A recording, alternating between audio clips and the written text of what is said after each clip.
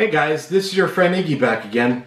So today I'm going to bring you an unboxing of something that I think is really cool, not only because of the technology itself, but honestly because of the box. This is one of the coolest boxes I've ever seen. Today I'm going to be doing an unboxing and a brief overview of the Intel Core i9 9900K processor. The processor is supposed to be amazing, and well, the box is pretty amazing too. So you guys have probably seen benchmarks and everything, and I'm going to bring you guys a bunch of new benchmarks, but have you ever seen an unboxing of it?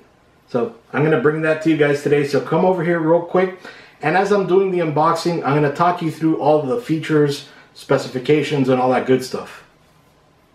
Check it out.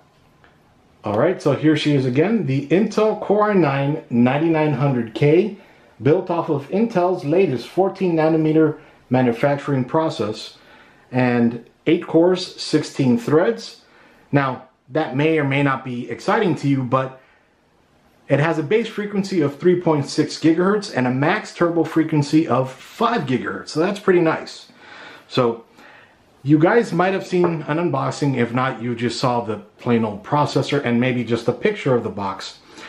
But up close, so right here, you know, I've just printed. Then along the sides, you actually see the processor kind of floating in thin air there. Core i9 right over there, or well, yeah, right there. And then on this side, you can see Intel, and then you can see the chip just laying inside of that box, kind of suspended in thin air. So you could see completely see-through down here, and then up here as well. Pretty awesome. So let's see.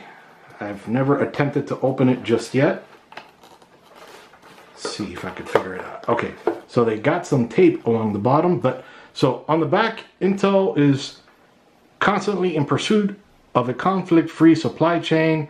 Talk about all that stuff here, contents, and the processor and all that good stuff, all their certifications. And then along the bottom, we have the UPC serial number and all that good stuff. And then the front, well, we could see that, and along the top, Intel. So this is not just, in my opinion at least, not just a box you're going to throw away. I'm going to put this on the shelf. So, and I forgot my knife, so hopefully I don't break it. Let me grab a knife real quick. All right.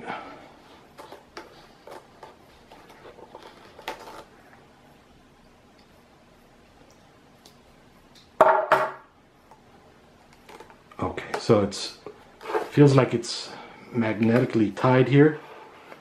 Magnets in here, just so if I hold it here, kind of just stays there. So magnets keep it closed. Then it kind of just completely unravels. So into a cube here. Anyway, if you're not interested in that, you're interested in this. So then we have another seal here, which comes off relatively easily. And let's see. How do we open this? Oh, and another seal over here. This is such a cool box. Such a geek. Alright, so let's see if there's any more seals. It's staying pretty sealed.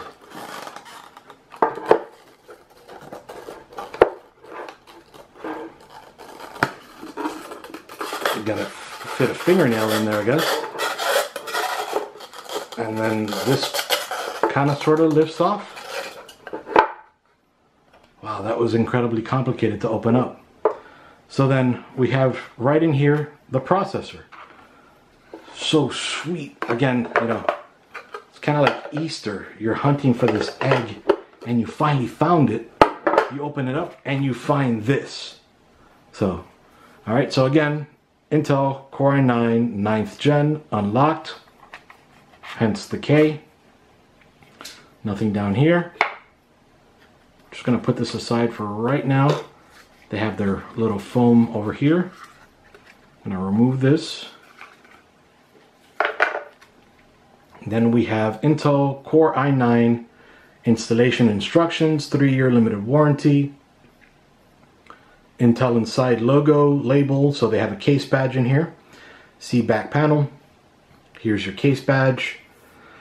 All that good stuff. So let me grab the knife again, open it up. And this is going to be in the darkest light build that I'll be doing very soon. And I'm going to show you guys how to install this if you don't know how to install a processor. Processors intended to be professionally installed, take proper electrostatic discharge, ESD precautions, all that good stuff. Then they show you some pictures on how to do it. Put it in there, close it, then, and nothing else really. So then again, the back has the case badge right there. And well, we have the processor itself.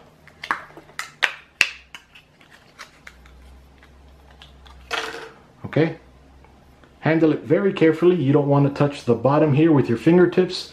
The grease, oils, and all that stuff in your fingertips are going to cause this not to make great contact with your board.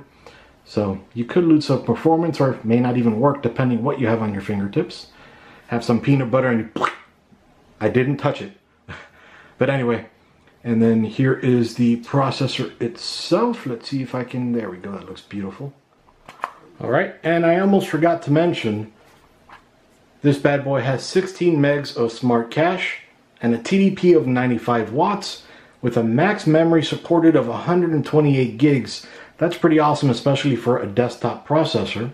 Supports dual channel memory with a max memory bandwidth of 41.6 gigabytes per second, as well as onboard graphics, or the processor graphics, UHD graphics, the 630, which is has a base frequency of 350 megahertz, as well as a max dynamic frequency of 1.2 gigahertz or 1.20 gigahertz. It supports up to 64 gigs of memory, which will be shared with your system RAM, and supports 4K at 60 hertz. So it supports onboard a max HDMI 1.4 resolution of 4096 by 2304 at 24 hertz, a max DPI resolution of 4096 by 2304 at 60 hertz, and then DirectX 12 support, and a max of 16 lanes. So not the greatest there on the desk side support for 16 lanes, but it is what it is, and well, get used to it. So anyway, not much really to an unboxing of a processor. It literally is just a processor, but I had to show you guys that because I'm in love with that box. But anyway, again, this is going to be featured in the darkest light build. I've already done a few unboxings, which I'll go ahead and link up in this video. And if you guys have any questions on this, definitely comment below in the comments. I'll be more than happy to answer any of those questions, but you'll see more of this coming soon. Iggy out. See you guys.